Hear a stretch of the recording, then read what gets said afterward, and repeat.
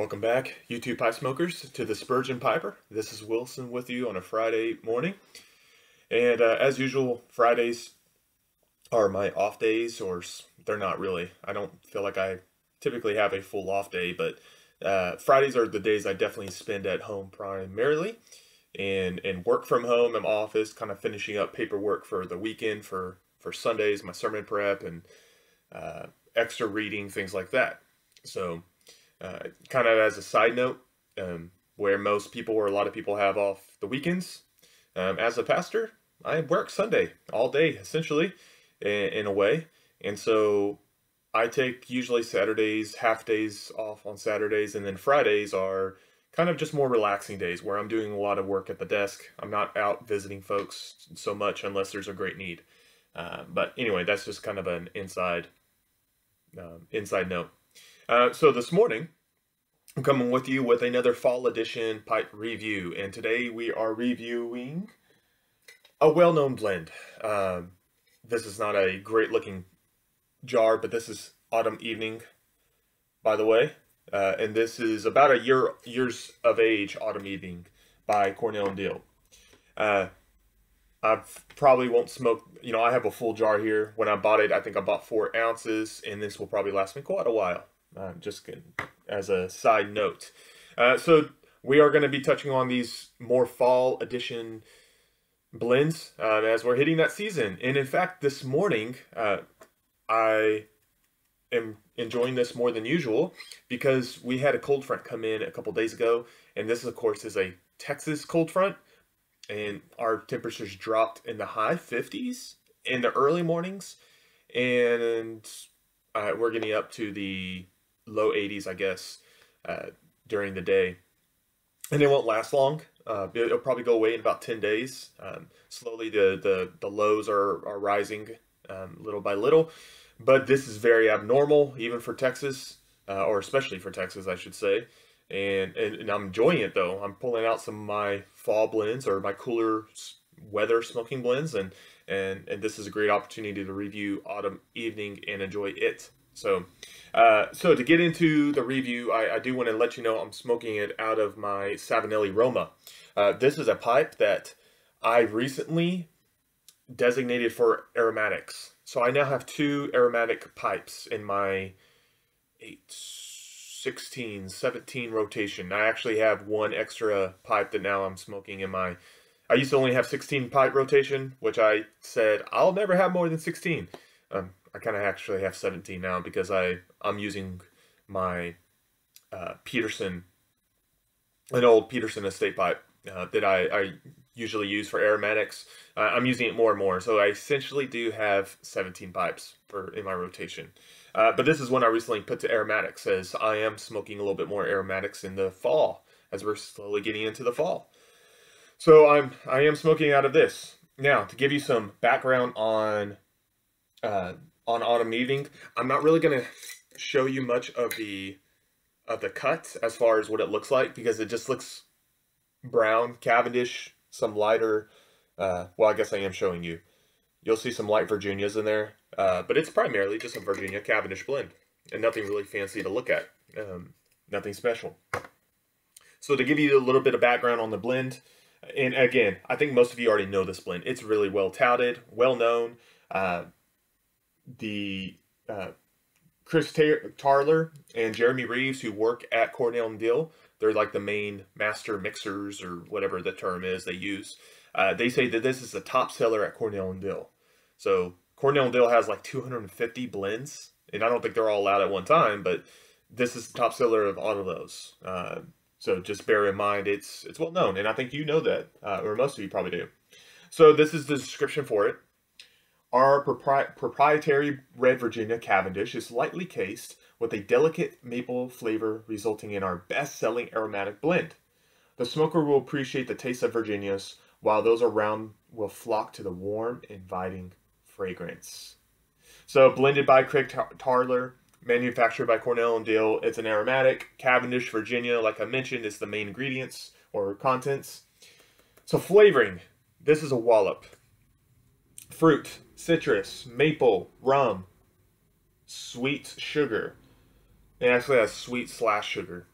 vanilla whiskey. The cut is a coarse cut. It's not ribbon. It is quite coarse. So it's kind of a ribbonish coarse cut. It does come in 2-ounce tins, 8-ounce, 8-ounce, 16-ounce tins, and then bulk. By the way, I did buy mine in bulk. I have not bought this in tins. I don't know what it comes like when it comes to moisture level, so bear that in mind. And it's available everywhere. I think everyone has it essentially. Probably even a lot of your local tobacconists are going to have this more than likely because it's so popular. Strength is mild. Flavoring is medium. Taste mild to medium. Room note very pleasant. So this is off tobaccoreviews.com as usual. And by the way, every note there I just hit or statistic, that's how I graded it. Mild strength, medium flavor, mild to medium taste, very pleasant. That's what I labeled them at myself. So with that said, let's go ahead and light it up. I have been smoking this already for a bit this morning.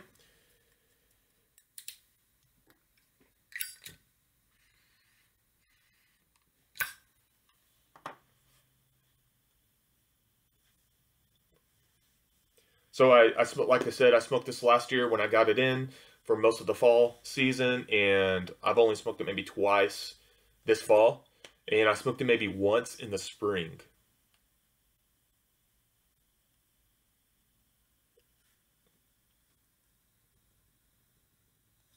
And I am drinking with it just cold black coffee, or hot coffee, by the way. I think it goes well with black coffee. If you're interested in pairing, a lot of my blends I pair with teas. This one is great with just black coffee.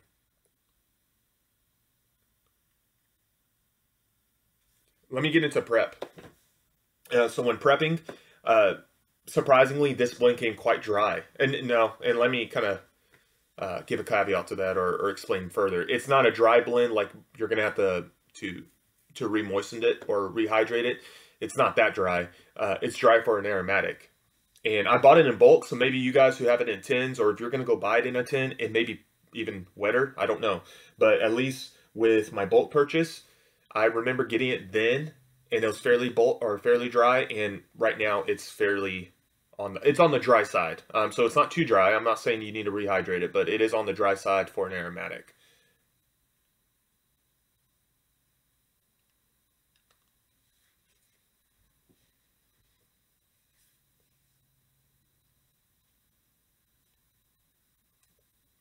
So, not much has changed on my review on this since I first smoked it. Maple is your predominant topping. It's just maple. It's like you're smoking a semi-sweet stack of pancakes. And I listed all of those flavorings that it apparently has. Citrus, maple, sugar, whiskey, whatever else it was. I don't even remember now. Vanilla whiskey, maple rum, a lot of things going on there. I don't taste any of those except maybe vanilla at times, and maybe rum or whiskey, and probably the rum. With my, it's been a while since I've drunk or I've had a bit of rum, but I think that's what's coming out more than anything. But the other flavors, other than maybe like that sugary sweetness casing, nothing else appears other than that in the rum, or excuse me, in the maple. Maybe the vanilla appears at times.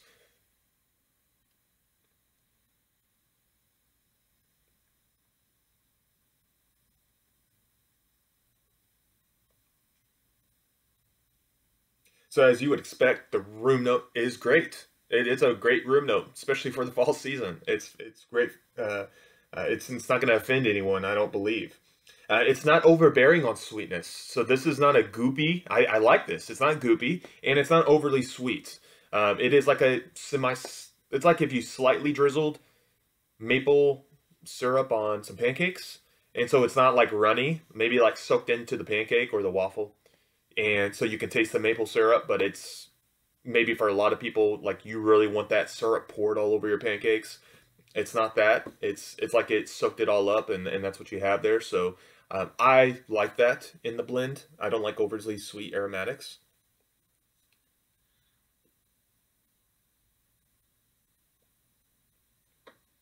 The Nick hit or nicotine levels low. You're gonna have any issues. It can be an all day smoke for that. Uh, so I enjoy this blend. You know, getting down to what I think of it, I enjoy this blend. It definitely hits the maple department. I mean, that itself is great. That's coming forward. I wouldn't care to smoke this any other time of the year other than the fall. Uh, like I said, I smoked it once in the spring just to kind of have something different, and it didn't do anything for me. Um, the mapley note is just for, I mean, what the name gives you, autumn evening. This is a autumn day, autumn evening, morning, whatever. This is an autumn smoke or a fall smoke when the weather gets crisp. That's the only time I personally enjoy it. Obviously, that's not the case because it's for everyone because it's really it's a high seller and apparently people buy it all the time. It's not for me as far as all year round. I wouldn't care for this outside of the fall season. So the Sutliff pumpkin spice that I reviewed would be closer to an all year smoke than this, and even then, I don't think I would smoke that all year as well. Uh, it's a solid blend. It's not my favorite. It's not my favorite aromatic. It's not my favorite fall aromatic, even maybe, I guess. I don't know about that. I haven't tried a lot of like seasonal blends for the fall when it comes to aromatics. Um, the pumpkin spice. I mentioned the GLP's vanilla cream is kind of reminds me like a fallish blend, though it's not. It's not marketed that way. Uh, but I probably would pick, I think, the pumpkin spice over this one for a fall season. Once again, a lot of people love it, so maybe for you it would be a top one for you. Um, but it's definitely a great choice for the crisp autumn days, and it is definitely enjoyable during this time. So uh, I'll have it on hand during the fall season, and I'll pick at it, once a week or so, maybe twice a week. Between that and the pumpkin spice, those will be my two main aromatics for the fall season. Um, Out of a score of 1 through 10, I'd probably give it a 6. I think I gave, if I remember correctly, I think I gave the Sutler pumpkin spice like a 6.5 or 7, somewhere around there. So this one is just it is below that. I think the pumpkin spice has a little bit more distinctness of flavorings. I think it offers a little bit more. It has no maple syrup, but it definitely offers more. It seems of a fall amalgamation of flavoring of nutmeg and cinnamon and things like that, where this one doesn't so much have that. So that's where I put this one, guys. I hope you enjoy it. If you get it, and let me know in the comments your thoughts on it. Is it one of your favorites? Do you not like it at all? Let me know. And nonetheless, I do think it'll be a decent choice for you in the fall season.